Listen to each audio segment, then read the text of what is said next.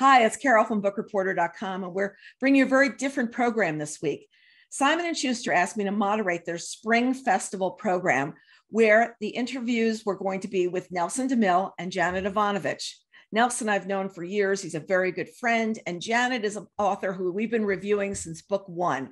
So I welcome the opportunity to do this.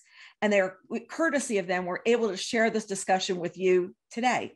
So they're going to be talking about their books that are out now, what they've done throughout their careers, and what's coming next. The Maze from Nelson DeMille behind me, and Going Rogue from Janet Evanovich. So enjoy, everyone. And thanks again to Simon & Schuster for sharing this program with us. Hello and welcome. It is a pleasure to be with you. I am Jonathan Karp, the CEO of Simon & Schuster, and this is AuthorFest, which is our way of bringing authors to a national audience of people who love books. And the idea for BookFest was to find authors who are so beloved and so popular that they actually don't have time to get to the literary festivals because there's such demand for them, and also because they are very busy writing their books. And in this instance, we have two of the most beloved and most popular novelists at work today, Janet Evanovich and Nelson DeMille. They are both Simon & Schuster authors. They both have books coming out this year. Janet is published by Atria, and Nelson is published by Scribner. And they are going to be introduced by the moderator of this event, who is Carol Fitzgerald.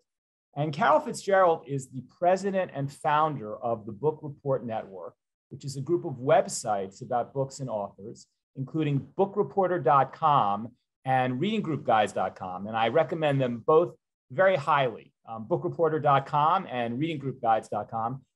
They've become the gathering places for a large and devoted community of book lovers since 1996. Carol is known for her in-depth author interviews. In 2019, the company launched the Book Reporter Talks To video podcast series, which she hosts. And in 2020, Bookachino Live, a lively talk about books, a book preview program, and Bookachino Live, a live book group event, were added to the company's video programming. And if you ever want to talk to anybody about books, Carol is the person to talk to them about. Carol, thank you so much for doing this, and welcome. Take it away. Jonathan, thank you so much. It's so good to see you. And welcome to everybody. So nice to have you here tonight. A few quick things about the format for this evening's event. I'm going to speak with our author guests until about 8:45.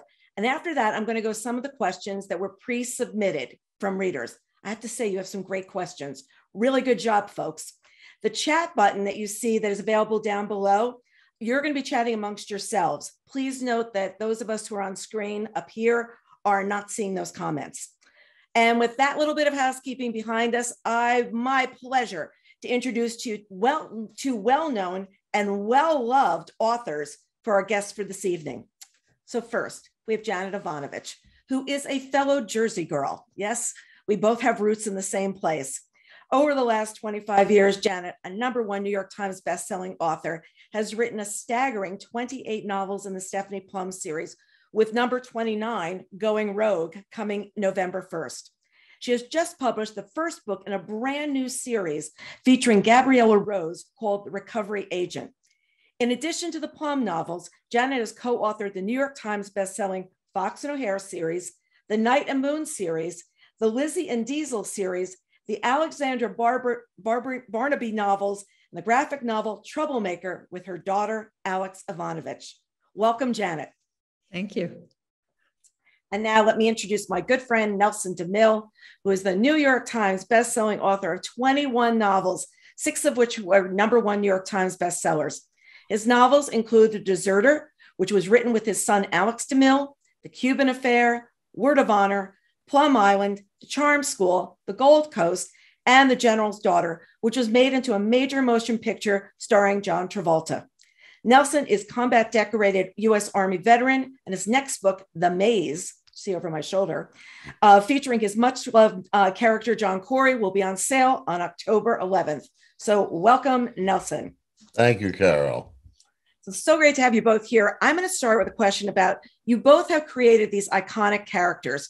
For you, Nelson, it's John Corey, who first appeared in Plum Island and will be back in The Maze. And Janet, Stephanie Plum will have made 29 appearances by this fall. So let's talk about how you started creating them. And Janet, I just want you to know that I found the review that we did for One for the Money on Book Reporter years ago. And I just want you to know that we call the character a refreshing, sassy new female investigator. So we were with you right from the beginning. Right. Sassy. She was sassy. Sassy. Yeah. So what inspired creating her? Where did it come from? Well, I started out as a romance writer, and so I knew some of the things about characters that I enjoyed reading about, and that I wanted to take with me when I left romance. And then I saw the movie Midnight Run with Charles Grodin and Robert De Niro, and that was what gave me the idea to make my heroine a bounty hunter, and just kind of took off from there. And there's a little bit of me in there too, because I'm a Jersey girl. And, Stephanie Plum is braver than I am, and she's doesn't have the metabolism issues that I have. She's younger than I am, but we come from the same place. So I put a lot of myself into that heroine. Now, and it comes across that it's a very realistic heroine. You've got some really fun little things that she does along the way, including, well, we'll get into more about what she does later on. Nelson, what inspired John Corey? Well, a good question. I mean, first of all, I had never done a series character before. The first John Corey, which is Plum Island, was meant to be a standalone, like all my prior novels. And after it came out, the response to John Corey was so overwhelming. My publisher, said, you got to do a second one and a third. And this is not what I wanted to do, but I could see that I touched on something with this character. John Corey is politically incorrect to begin with. He says things that I could not get away with in real life, but he gets away with it on the page. He's a smart ass. Women like him. Women love him. Men like him. This is one of those things you don't know where he came from. I have no idea where he came from. Deep in my subconscious, some places where John Corey came from. But as I was writing it, I kind of realized I was onto something. But the sales and the reader response and emails, kind of affirmed that I was now going to become a writer of a new series called the John Corey series, and it worked. I'm on. The Maze is actually number 8 now. Number 8. Wow. Can't believe it. So, Janet, when you launched a new series recently called The Recovery Agent with a new character. So tell us about Gabriella Rose. I was reading this book the other night and I said, it's really interesting to see somebody where I've read the Plum books and say, whoa, new character, new direction. So tell us about that. Yeah. Gabriella Rose is everything that Stephanie isn't. She's a fashionista. She's a gourmet cook. She's a martial arts expert. She's very good at what she does. She's she was this daredevil kid who grew up and found out she was very good at finding things. And she is very good and she's very successful at it. She's got a certain lifestyle behind her now. She has a condo in New York City. She travels all over the world. It's a series that I've been wanting to do for a long, long time because, I love Jersey. I'm from Jersey. I like Stephanie, but, it's sort of like living in a closet, living in a phone booth, remember phone booths and you could look outside, but you were still in a little phone booth. And so I wanted to do this big worldwide adventure story. And that's sort of where I'm going with this new series. I think it's very Indiana Jones. Mm-hmm. Exactly what I was thinking when I was reading it. And it's got that opener where something happens and you're just there like, oh, that's like a moment. It's like a really great moment. And she is in a very different place. And I immediately picked up on, this is a very different character going in completely different directions. She can go anywhere in the world where Stephanie can't. Stephanie's got her rules. Yeah. Yeah. And what she does is, Stephanie kind of got into her job by the back door. She never really had aspirations for anything. She kind of puts one foot in front of the other. And I think what's one of the reasons why people love her, because we really relate to her. But this Gabriella Rose is, is not like that. She's driven. She has aspirations. She likes her lifestyle. She loves adventure. She was stalked by a panther in the opening of the book, and she's very excited about it because it was on her birthday. She ends up carrying a chopped off hand in her backpack because she can't get the amulet out of this guy's fist. So they whack off his hand, and she's carrying it around. She has a lot of guts. She was just a breath of fresh air for me, just to have an entirely new and different character. And I'm looking forward to doing the next book in it, because I really had fun with this. Have you mapped out where she's going to go next? Do you have like notes around of, we could send her here or there, and maybe places you might be able to go at some point? Yeah, I don't, because I'm writing The Plum now. I'm writing Going Rogue, and I have like limited capacity up here, so I only can do one thing at a time. I finish a book and I kind of dump the whole thing and then start off on a new project. But there are tons of places. I mean, this is like I'm living vicariously through this woman. And when I originally got the idea to do this, I thought, oh man, I'm going to go to Peru. I'm going to go to St. Vincent, all of these places and do research. And then COVID hit. And I ended up Googling everything. And so I don't know. So maybe, now that the world is opening up, there are a lot of places that I would like to take this next book, but haven't settled in on one. Just Gabriella, where are we going now? Where in the world are we going together? It sounds you can perfect. Go anywhere. Yes. Someplace very civilized. Like maybe it should start out in London. I haven't been there in a while. See, you just plan your adventures together. What do you think we're going to do? I think we'll go here. Yeah, let's say. And maybe Italy after London. Yeah. So readers, just know that that's where you may be going. So go buy the first book. Let's make it a huge success so we can go to all these other places. Yeah, for sure. So Nelson, what can you tell us to expect in the maze? I have gotten a chance to read 200 pages, and John Corey's just as irreverent as usual, but just got the humor. So tell us what we're going to see in the maze. Yeah, and I should have added before, John Corey he's got the New York mouth. He's former NYPD, and I know a lot of cops, and this is the way they talk, and you kind of pick it up. And I love the expression New York mouth, and this is John Corey.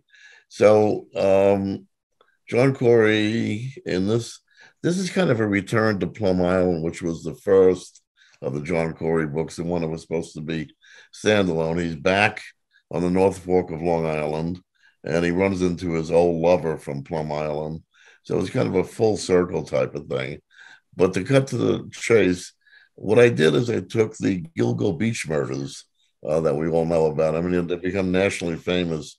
Actually 10 women who, most of them were probably sex workers, were found murdered and disposed of on the Gilgo Beach, remote section of Gilgo Beach on Long Island.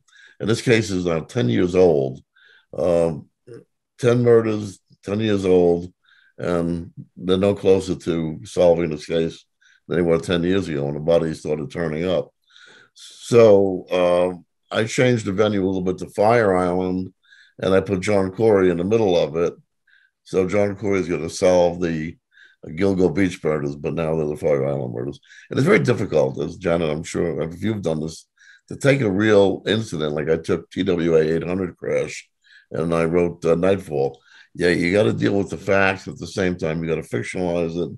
And it's really more of a challenge in creating a book out of whole cloth. So, and you want to be sensitive too. TWA, for instance, you had 230, victims. And with this, you have, 10 women and their families. So you want to be sensitive, but you want to, you're dramatizing it for a reason too. Hopefully bringing some light on this thing from a novelist standpoint. And at the same time, of course, be entertaining. So Corey has found himself in two famous historical incidents. Well, historical meaning TWA 800 crash, and now the Gilgo Beach murders. And does he solve the Gilgo Beach murders at the end? Not sure. I don't think so. But we'll know on October 11th when before I put the finishing touches on it. I do love at the beginning, he's going everywhere with his Glock because he's convinced the Russians are coming to get him.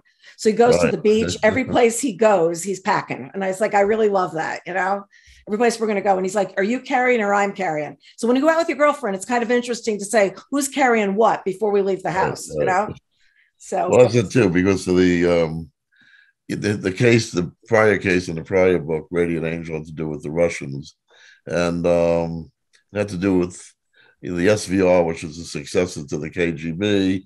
It's happening now in Russia. It was happening, in Ukraine. Is kind of, we see we really weren't sure the Russians were really that bad. Is this Cold War, 2.0, or is it not? Well, now we know it is. But Corey saw this 3-4 years ago on Radiant Angel, and he got into this nasty case with the Russians in Atlanta. He killed a bunch of SVR agents. So now when we see him in the maze, he's always looking over his shoulder because he knows that he's convinced that the SVR over his right shoulder would like to knock him off. But also the CIA, who he's PO'd a couple of times, are his sworn arch enemies. So he's got this guy's got more enemies than he has friends, but he doesn't care. He's a tough guy, and he's got his Glock, and he's a funny guy. So it's the people who read this book keep writing to me. Is that you? Are you that sarcastic? I always say you have to ask my 2 ex-wives. I'm not sure if I'm not sarcastic, but it's kind of fun. It is like my alter ego, and I do have fun having Corey say things that I wish I could say and get away with. Yeah, and he's just like chomping right at the bit. He's going from there. Right. So you've both written with your children. You've both written with children named Alex, which makes it even more interesting. So what's it like when you don't have mouse control, Janet? You're not mousing around. And Nelson, when you've got the pencil. So let's start with you, Janet. What's it like when you're working with somebody else? Well, working with Alex, that was just joy because she's very talented and she did all the heavy lifting. And that was one of my favorite projects because I'm a big graphic novel comic book fan. I still read Uncle Scrooge. And I think that's where I got my love of the adventure story, was from Donald Duck and Huey, Dewey, and Louie and Scrooge. But I've done several series with co-authors. Lee Goldberg was one of my favorite series. And it's different, because all of a sudden you're this collaborative person. And we start off with an idea and I kind of let them run with it. And then I come in at some point and sprinkle a little fairy dust around. And, and we end up having a book together.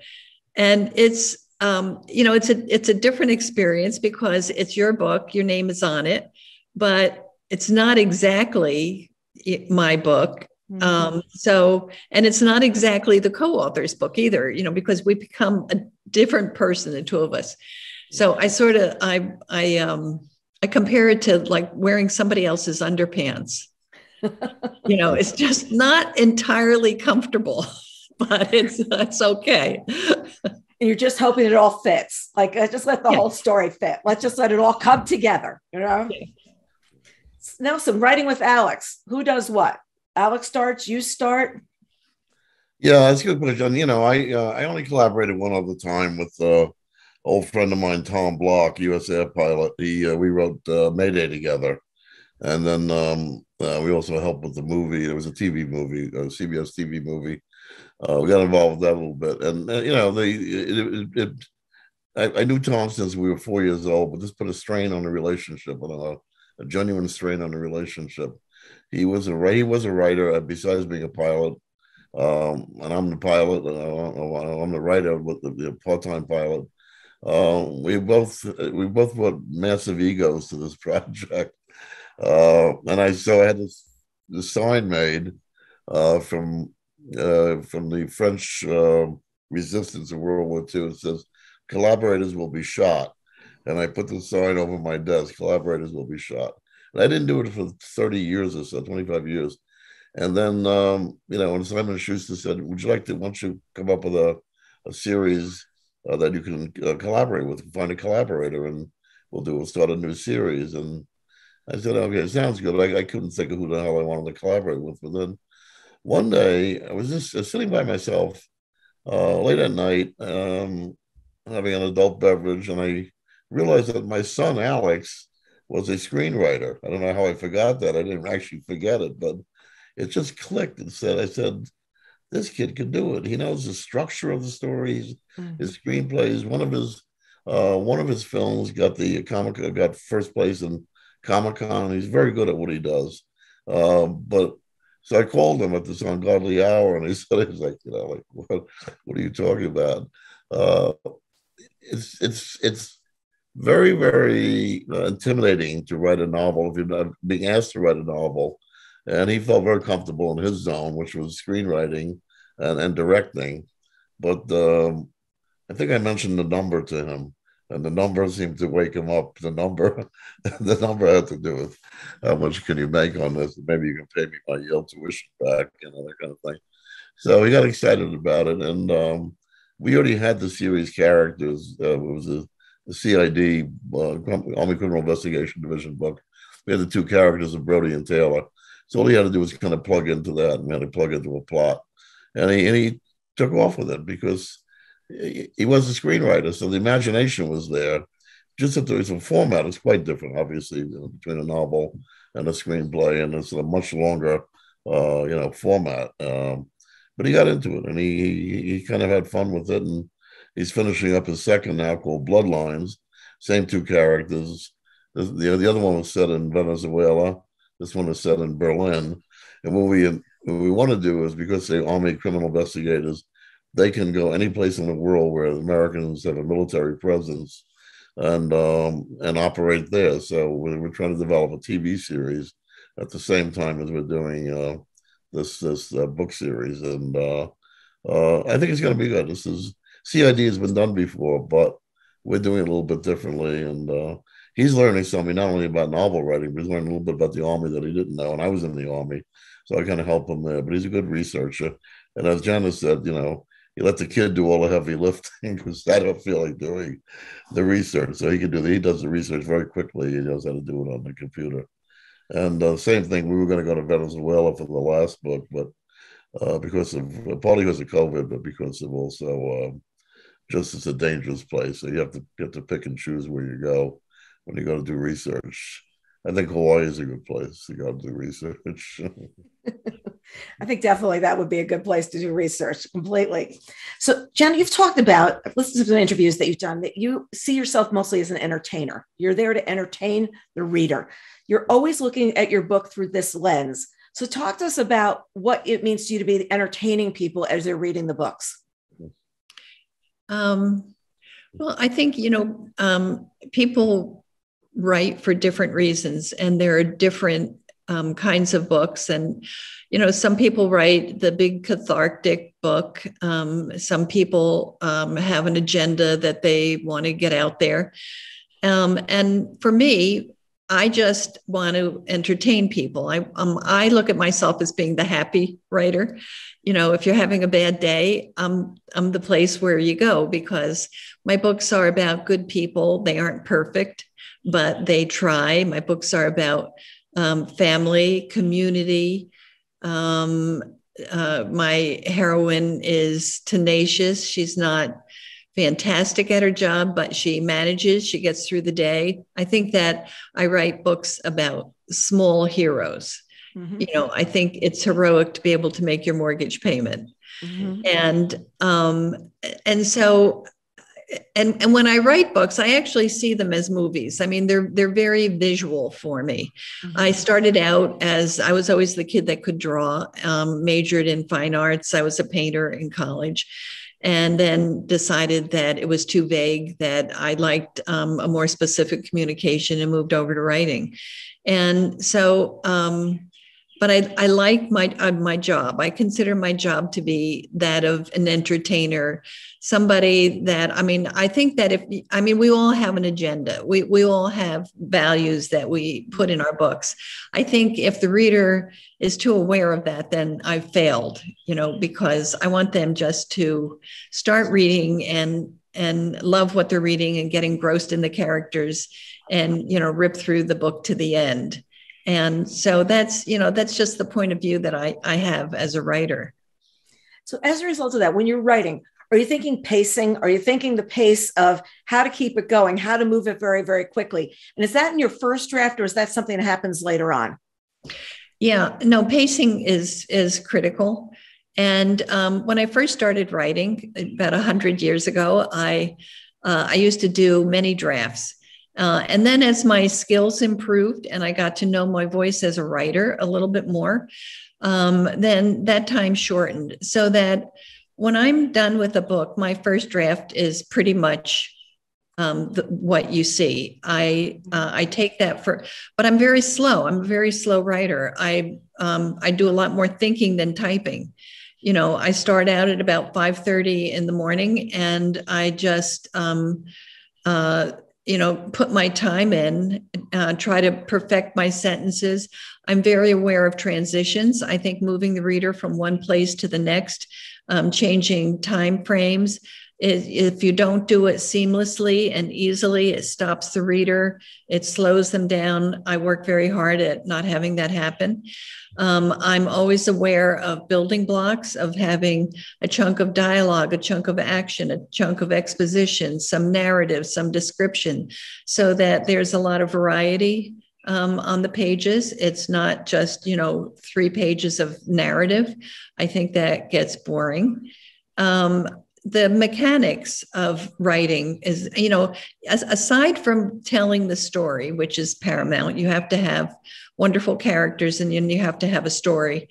But there are also the mechanics of writing that make it an enjoyable read, a fast read. I don't want my readers to have to sit there and look words up, online because because I'm using, words that they don't know. I don't want to slow anybody down. I just want somebody to be able to sit there and have a good time, because we're competing with so many things now that, years ago you didn't have to, but people have Facebook available. They have Twitter, they have streaming, they have all of these other opportunities to take up their time and to entertain them.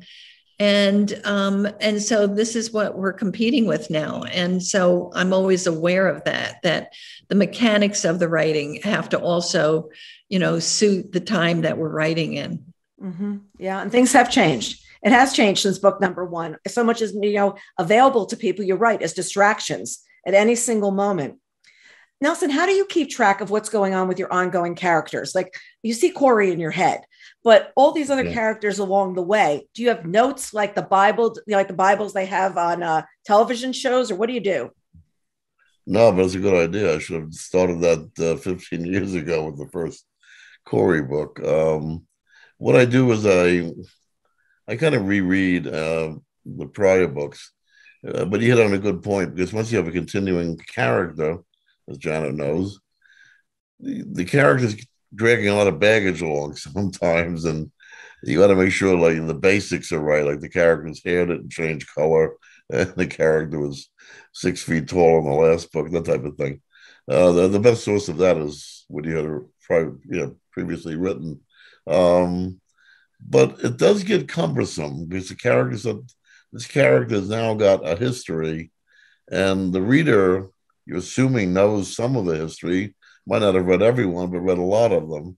And the reader, I get so much fan mail, and sometimes you do your market research that way. You also get some, book ideas, and people say, what happened with John Corey and this guy? They're really involved with the character. And they're kind of saying to me, bring this guy, make this guy full every time. And you can only give so much of the backstory before the reader starts to go, buggy-eyed. But yet you want to honor that past, because he is a series character. But you want to move forward at the same time. And it becomes more and more, and I'm seeing it's becoming more and more of a challenge. I'm up to Corey number 8, and I think, I'm not sure. I keep saying it's the last Corey book, but I don't think it's the last Corey book. But it's, and actually, when you read your own book again, especially a series book, you kind of remember not just the things about the character, but the voice that you used throughout the last book. and things that Corey said and probably should not say again, or maybe was good enough to repeat. Mm-hmm. So it really is, in many ways, it's episodic, but it's also a long story. A series becomes a long story that should kind of dovetail to some extent. Mm-hmm. And, you just got to read your own stuff. And when I go back to the Plum Island, which I did recently reread because The Maze is kind of a takeoff or a sequel to Plum Island. There was some good stuff in there, some nuggets. I was surprised myself, but I made notes of them and I tagged them in the book, and so they reappear again in The Maze. And it's kind of, if I had my choice, I would write standalone novels, which you're creating the world from the beginning. Beginning, middle, end. You're done. You wrote the words at the end, and never have to see these characters or this plot or this milieu ever again. The readers, however, the readers love the series. So, commercially, it's not a bad idea. And also, we always have one eye toward TV, the series characters. And so many of these characters and novels have been turned into very successful, TV series. So you think about that too. I'm told two different ways. And I don't do Corey book on top of Corey book. Usually I try to, try to break it up with another kind of book. Yeah. So, and I get a lot of respect for people, like Janet and other people that are like, Lee Child, our friend, who can keep it the same character, keep it fresh every time. Keeping it fresh is not easy when you're doing a series. And they say if the writer's not having fun, the reader's not having fun. So I have to have fun with John Corey, and that's why he's irreverent, he's funny, he's this, he's that. But I'm not just playing with words. I'm really trying to make the guy appealing to the reader. So we're talking about before the competition. I think it was Robert Heinlein who said the novelist is competing for people's beer money, and that's really what it comes down to. We're competing for people's beer money, and it better be good. And every one of them's got to sound fresh and engaged. It's got to be entertaining. And if you want to give a little bit of your philosophy of life while you're at it, or remark about the world that we live in, fine. But bottom line, it's got to be entertaining. Mm-hmm. It's got to have some kind of a pace to it as well. Like this moving, especially books have had to get faster recently because everything is so quick of what's going on. Janet, what I was thinking is so much in tech has changed over the years. The things that would take her so long to figure out before, you can figure out pretty quickly now. How's that changed what your writing is? Because it's on top of every single new tech thing that's happening. It really hasn't affected my writing a lot. And I would like to get back to this business about pacing, because one thing that hasn't been said is you just don't put filler in your writing. I mean, that really is critical when you want to make your reader move through the book, is that every sentence really should move the book forward. You don't have a lot of, fluff in between there. And, but I think, the creative process and the writing for me hasn't changed. A lot of things in the business has changed, but, I still write the story very much like when I first started, which is, I kind of have a 3-act story. I like the 90,000 pages. I like, which is, a shorter, a medium length book. And, the research has gotten easier with Google, that's for sure. Mm-hmm. Yeah.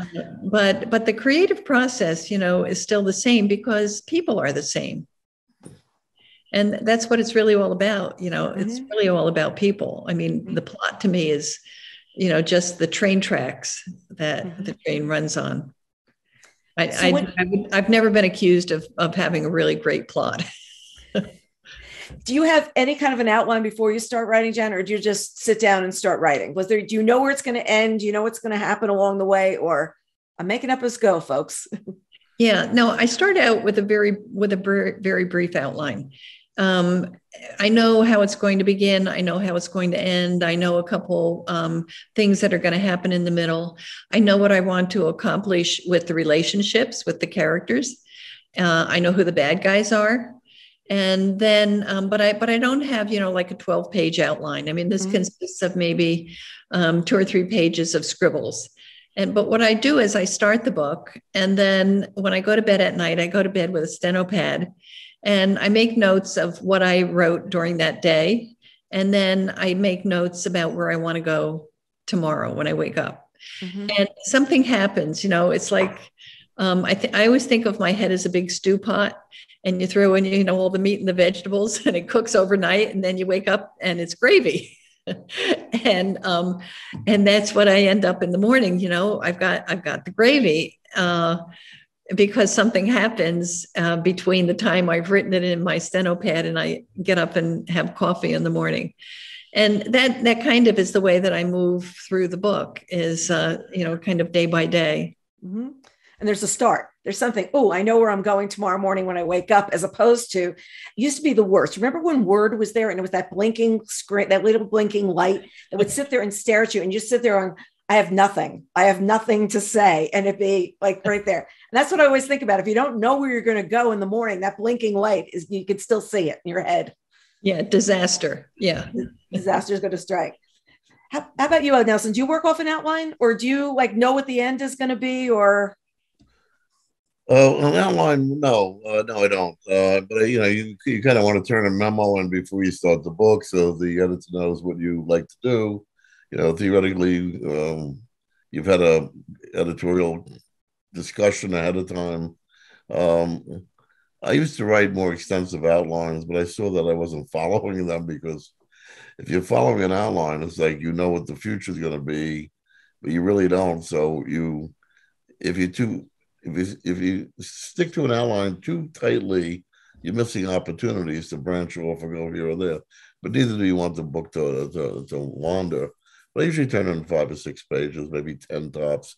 And that's to the editor, so that they can, at least get an idea of where it's going. The old-fashioned outline, I don't know. It works for some people. Do I know where the book's going to start? Yeah, because I know where it's going to start. I always have that scene. The middles tend to sag a little bit unless you tighten them up, and it's good to know the ending. When you know the ending, you can work toward that ending. With some of my books, I didn't know where it was going to end, and I think of The General's Daughter, which, if you've seen the movie, the movie ending is a little bit different than the book ending. They always change it anyway, but it was a murder mystery, classical kind of murder mystery. And I'm not a murder mystery writer, so I was kind of intrigued with the process, like Agatha Christie. Like, these things are so perfect, and I was really having fun with it, with the General's Daughter, until I realized that I didn't know who the murderer was, and I had no idea where the hell this thing was going to go. I got to about the 3/4 mark, and I realized that I didn't even drop a clue who the bad guy who murdered the General's Daughter.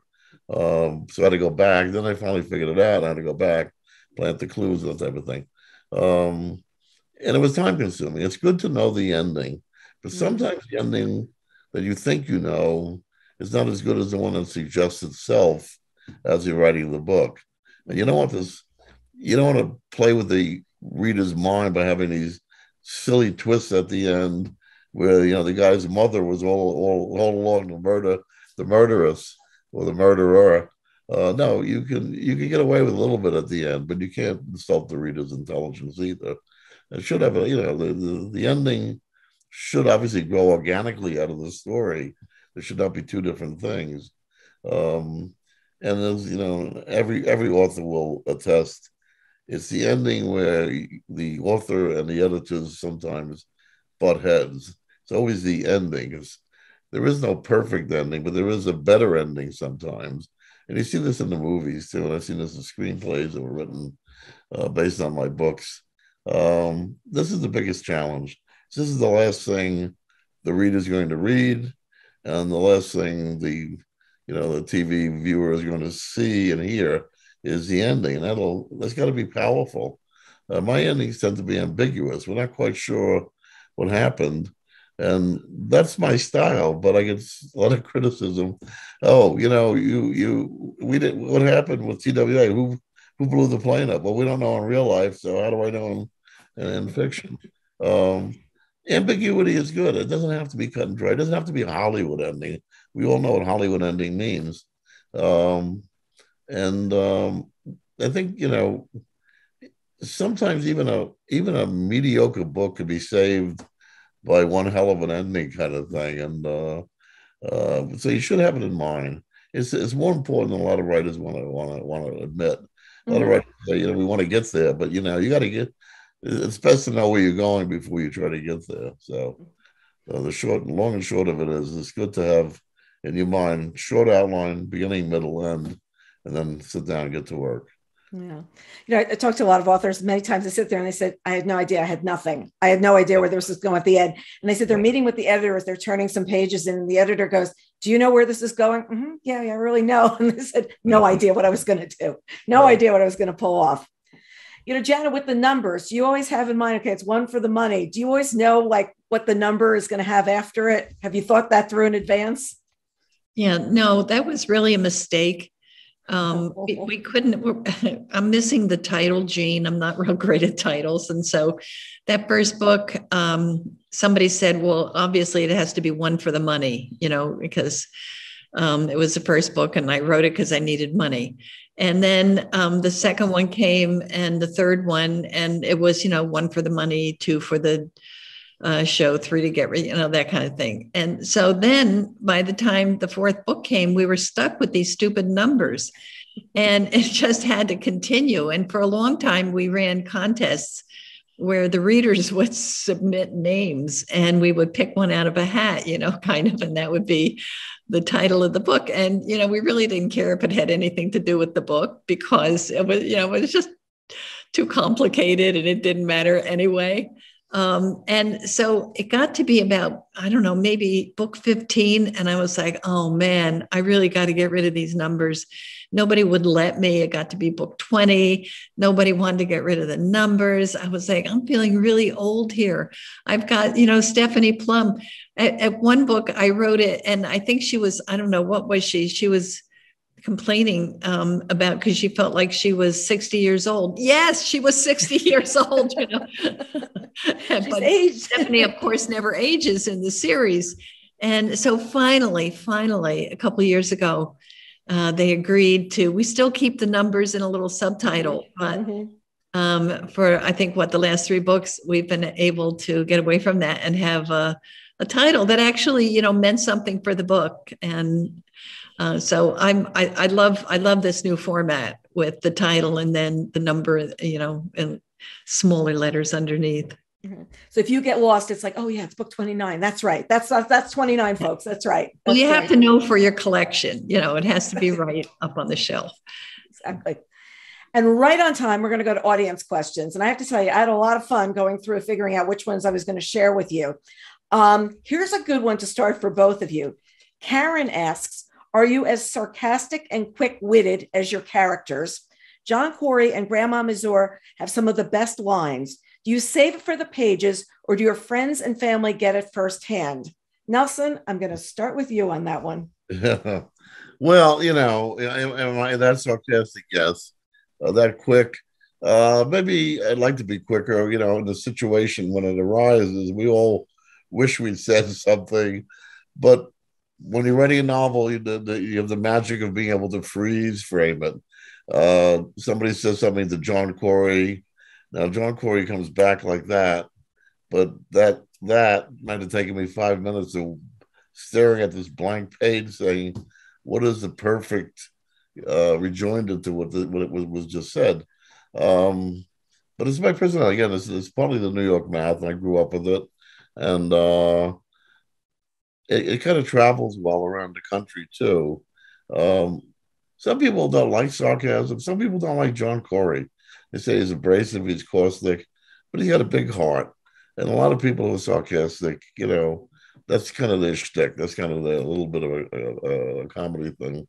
But again, being quick, nobody's that quick. We Writers can just freeze it and go get a cup of coffee and take a walk and come back and then come up with that quick line that actually took a half an hour to get on the page. So how about you and Grandma? Any tendencies, anything that says the same? Yeah, it takes me a while to be clever and funny. I'm not, necessarily instantly clever and funny. So, but I see humor everywhere. The humor is always the easy part of the book for me. The serious parts I have to really think about. The humor is just there. I'm always the person laughing at the wrong moment, but for the most part, it takes me a while to get that humor on the page. Now, if you give me a glass of wine, I mean, that really, that gets the program rolling. If you put me in a party situation and you give me 2 glasses of wine, I'm dancing on the tabletop, and cracking jokes. And so, yeah. That's all it takes, folks, is wine. Just remember, if you ever see Janet, that's all it's going to take. And that's right. You want a good time, just get me all boozed up and I'm fine.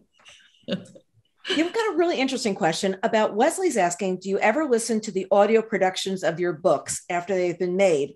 I'm always curious about authors' impressions of readers' versions of the characters in the story. Some of the audiobook readers do an amazing job.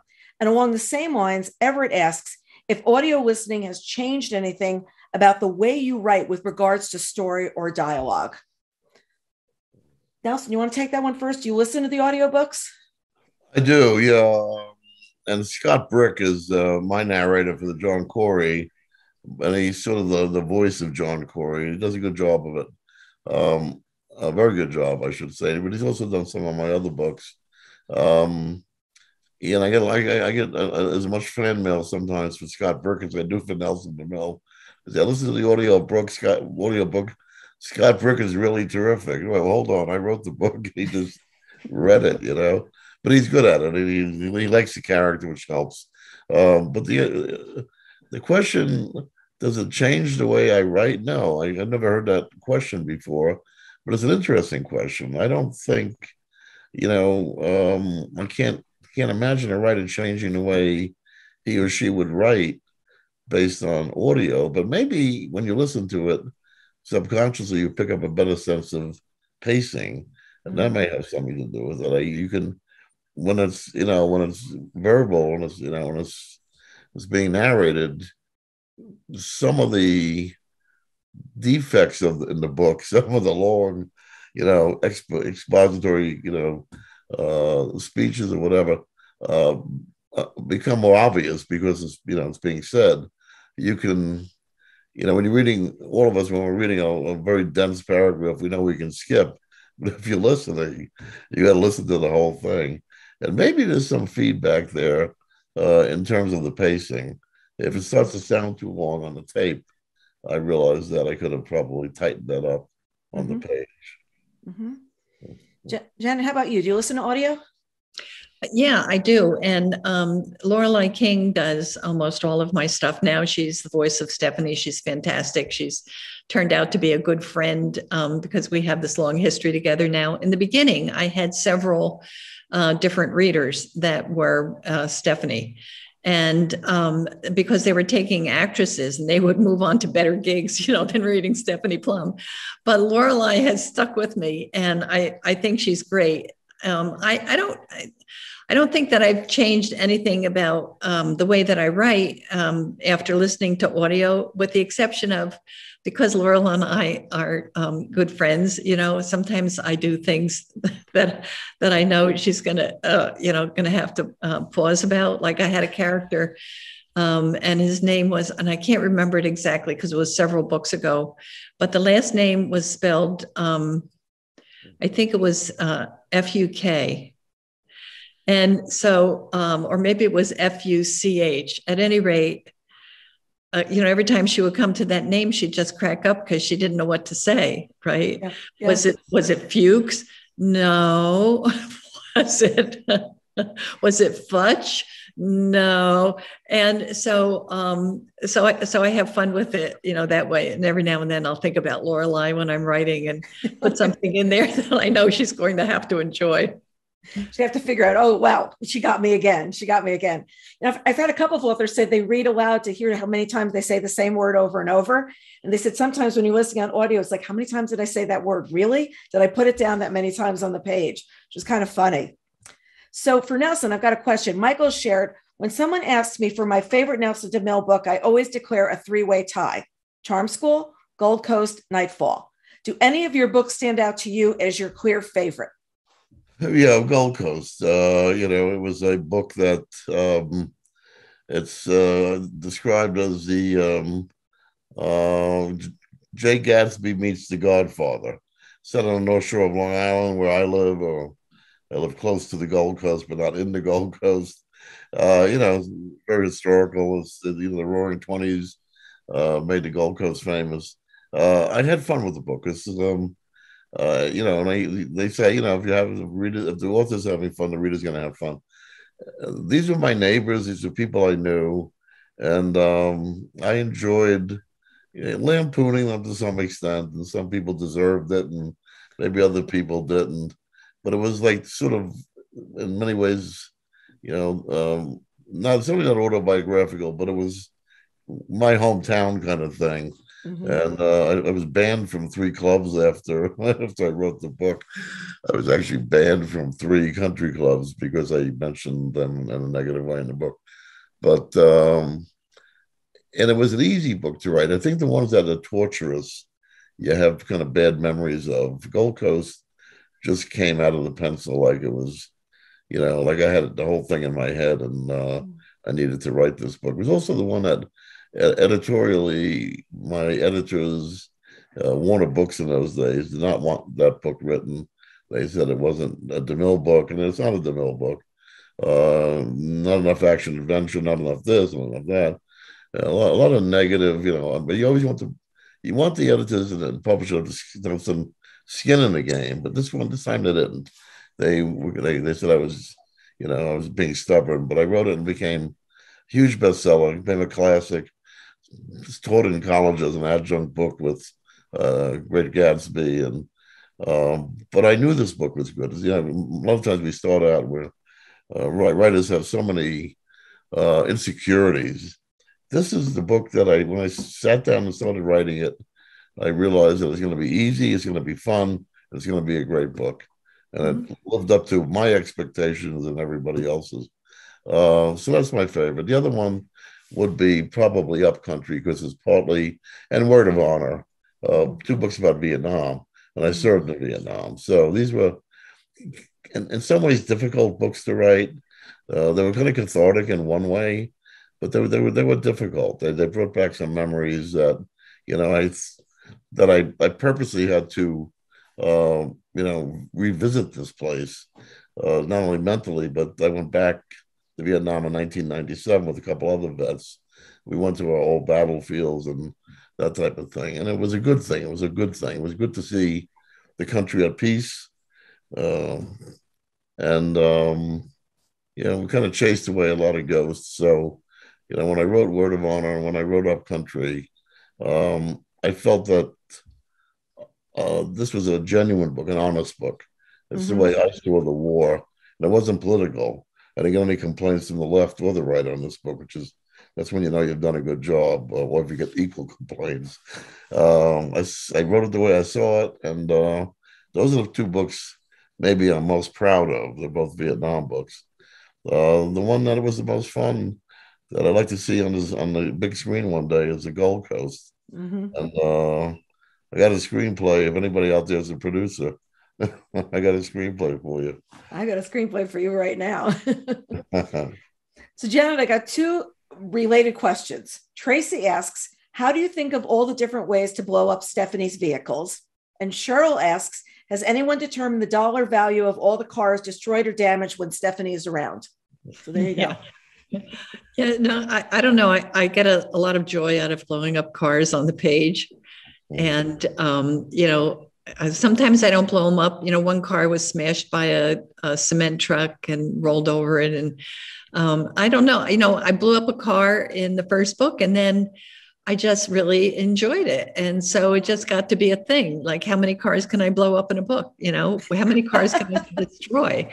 And I've never really thought about the dollar value of them, but I'm sure it would add up because she tends to blow up Ranger's cars sometimes, and he has very expensive cars. So yeah. Okay. I think that could be a reader thing. Somebody needs to go through that and let me know. There you go. I think there's an assignment for everybody tonight. Just go out and go see what you figure out with these books, because I think that's a good assignment for us to be leaving everybody with right now. How's that? Yep. So everybody, thank you so much. Janet Nelson, thank you so much for joining us tonight. This has been so much fun. And I think that you've shared so much with the readers that, you really didn't know about. And I think everybody's got some takeaways. I'm hoping everybody's found some books they want to go read, they want to go buy, and they want to go be talking about. Thank you to all of the book festivals around the country who partnered with Simon & Schuster to bring you this program. And to everybody who contributed questions, you were over the top. They were absolutely great. Love seeing not only the questions that you wrote, but your passion for both of these authors and their work. And there was such a diverse group of questions. I wish we could have even gotten to more of them. So thank you for that. And to everyone, we wish you a very good night. I'm heading off to read. I hope you're heading off to read, shop, and buy some more books as well. So thank you, everyone, for joining us.